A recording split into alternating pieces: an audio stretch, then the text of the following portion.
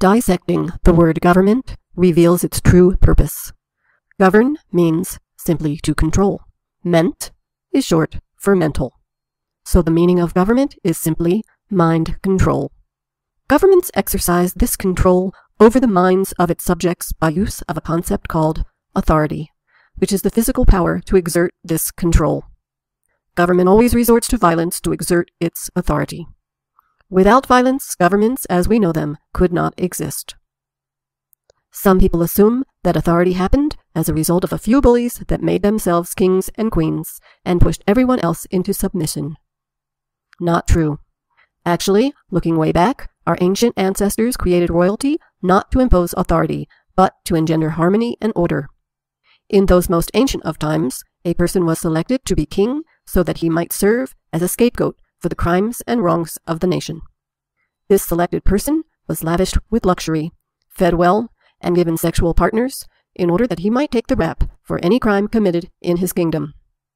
In other words, if someone was killed, or robbed, or criminally wronged, he would be sacrificed for that crime, and a new king would be selected.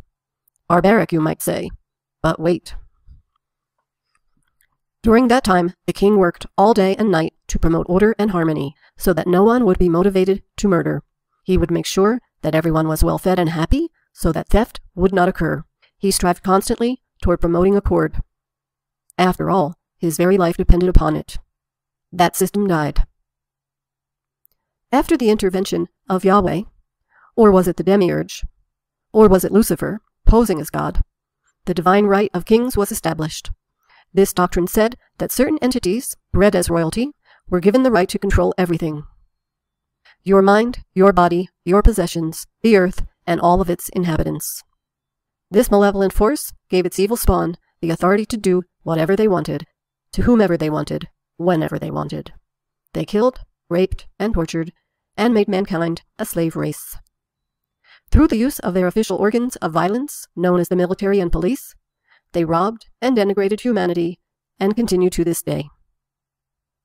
Controlling slaves always taxed these government organs of brutality, so religions were birthed to control and suppress human activities when an army or police force was not on site.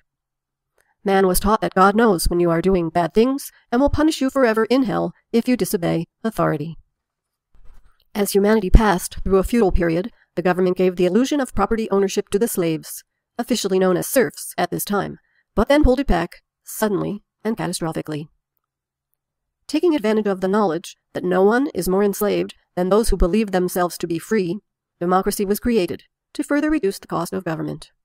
In this system, slaves are allowed to select their oppressors from a list given to them by the ruling class, the evil spawn.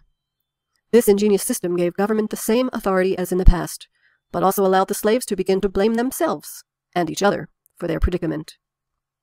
Freedom means freedom from mind control, freedom from surveillance, freedom from violence. How free are you? For more information on how you are controlled through your beliefs, pick up a copy of Belief Magic by Dr. Paul Marco. Free your mind, and the rest will follow.